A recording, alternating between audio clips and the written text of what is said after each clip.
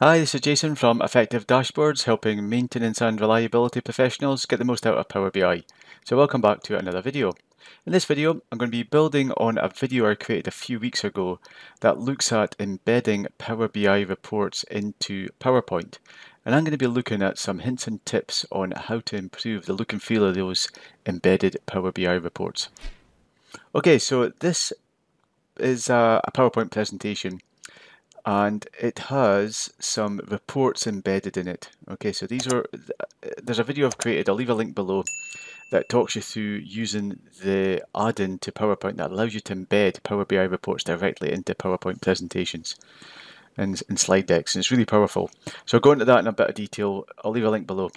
However, what I've noticed having used this feature a few times is that embedding the report as it is straight into PowerPoint often doesn't quite look particularly great. Okay, so if you look at this one here, it's not too bad, but certainly if you've got reports reports that have got headings, it just looks odd, and we've got this bit at the bottom here that's a different color.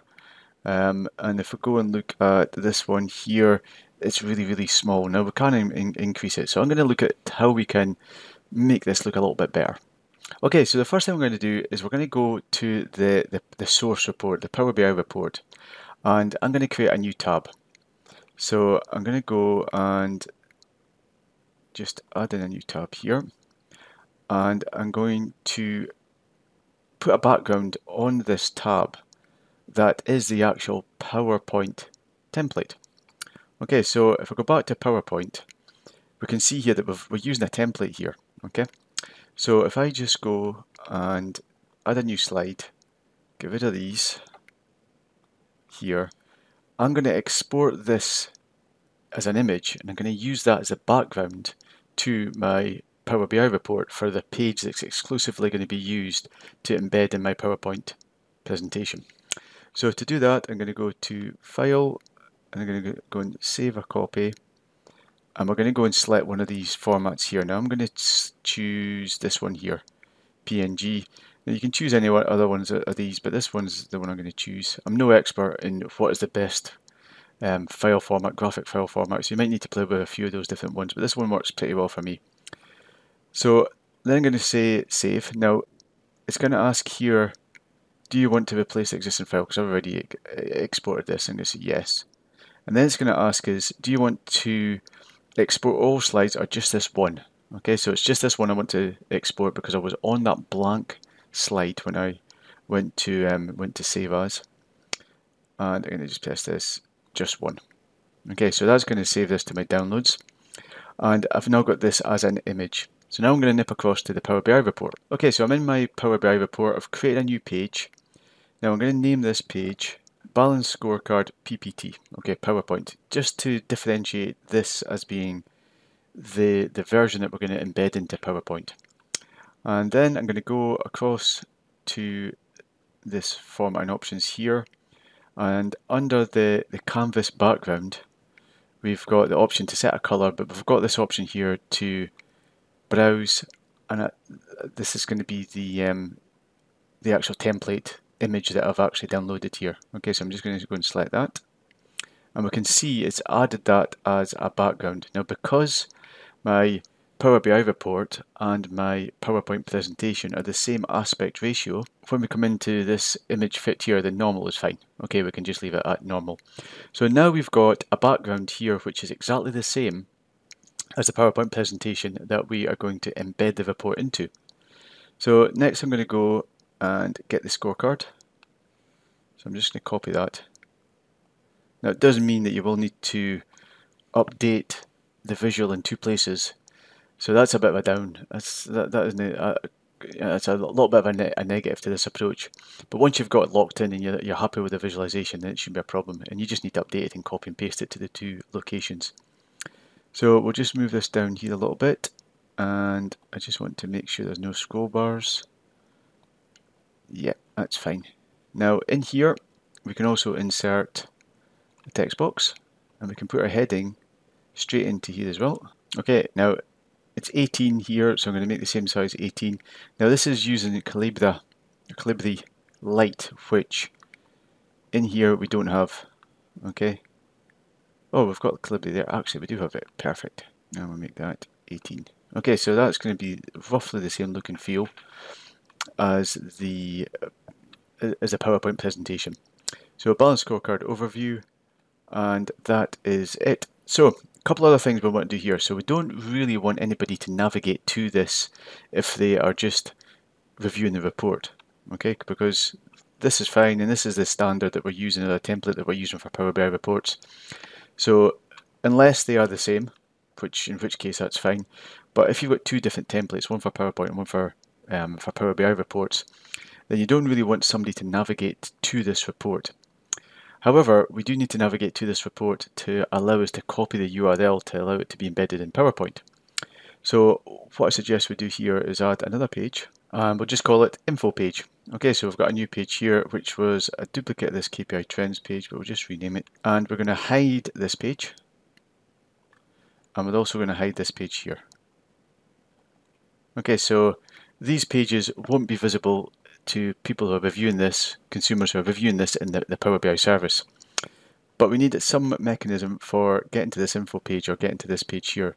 Now the reason I'm going to put an info page here is because you might have a few of these PowerPoint presentation type pages. Okay, and you want to be able to get to them from one central place.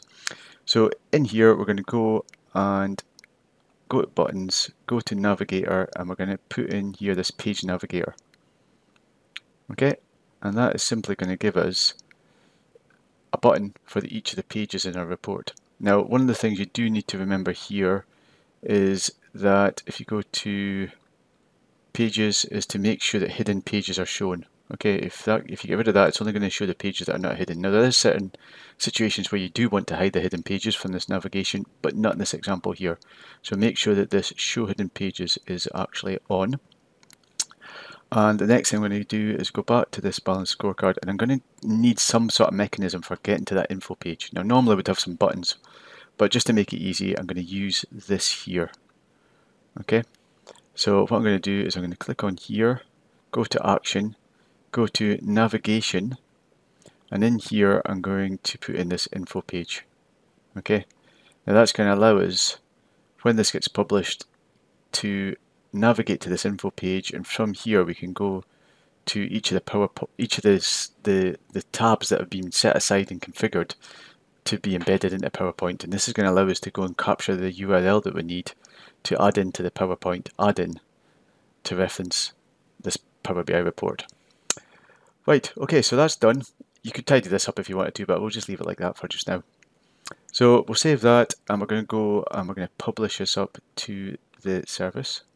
Okay, so here we have it. This report has been published to the Power BI service, and if I click on here, we can see that we've got our navigation menu here, and if I click on this one here, we can see that we've got the report, which has got, or the tab on the report, which is configured to have the same background as the PowerPoint presentation template. So let's get the URL from here, and this is what we need. Okay, so this is normally hidden. You can see here in this navigation, you're not going to be able to see this as a normal user, and that's exactly what we want. Okay, so I'm back in PowerPoint, and we can see this was the old version of this embedded report here, and I'm going to go to a new slide, and I'm going to go to Insert and Power BI. Now the video explains how to set this up and how to configure it, but essentially what I'm going to do is I'm just going to paste it into here, that URL. Okay, now all I need to do here is just a couple of bits of tidying up. So the first thing is make it exactly the same size as the actual PowerPoint presentation. Okay, now we can see there's a couple of issues here. We've got this filtered at the side here, so let's use this button down here, data options, and we're going to show hide this filter here, so I'm going to hide it. Okay, and we can see we've still got some of this white space at the side here for each one of these. So you just need to go and make this slightly bigger, and I'm going to actually collapse this bar at the bottom as well, and here we can see. Okay, so it's just a little bit of configuration there just to make it fit and get rid of that white areas at the side. Now it wouldn't be so much of an issue if your presentation doesn't have full span colour banners like I've got at the top here and the bottom, but that's the option there, is just to make sure that you click on here and just modify the size of the shape here to get rid of these white areas. Right, so looking a lot better just now. So if we can see the before option, we had embedded the report here with the embedded header, with a date and timestamp, with other. It's quite small and difficult to read. This one here, we've actually now got something that integrates directly into the Power BI report, and at the side here we've got the options to go and turn on the filters, etc. here. Now, one thing that is missing here is that we've got a link back to the source report. Now that still has got this sort of grey white area at the bottom here. So let's look at how we can sort that out. Okay, so I'm back in the Power BI report here, and what you can do there is go and click on a blank area here and go to canvas settings, canvas background, and we're going to change the background to be exactly the same color as this banner here. So I'm going to publish this up to the Power BI service, and we're going to go and just refresh our force a refresh so that the new version of this report is embedded into PowerPoint. Okay, so I'm back in the Power BI service. I'm going to copy this URL and I'm going to go back to my PowerPoint presentation here, and we can see it's still got this grey area at the back here. There's a slightly off-white area here. So I'm going to open this up. I'm going to go to this option here, and in fact actually it's not this option, it's this one here. Clear data, start over with new report. So I'll clear this one. I'll just repaste this one in. Okay, now we can see it hasn't made any difference here, but if you minimize this area at the bottom here, we can see that it's now got this blue background here.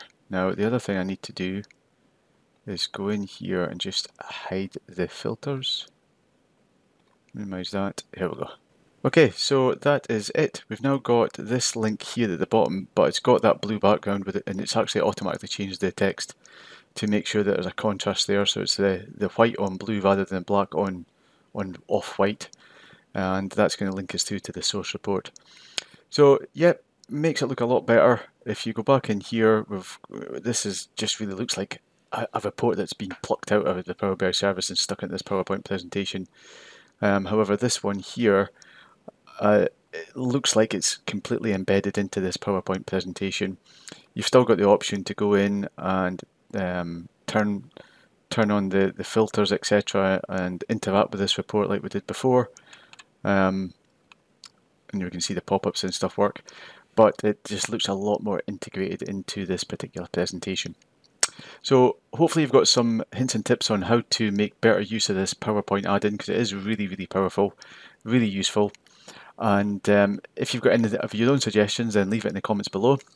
If you found this useful, it's always very, very much appreciated if you give it a thumbs up and a like. And if you want to keep up to date with the latest videos, I tend to release one every week, then click the subscribe button. And I will talk to you in the next video. Thanks for watching, and I'll talk to you then.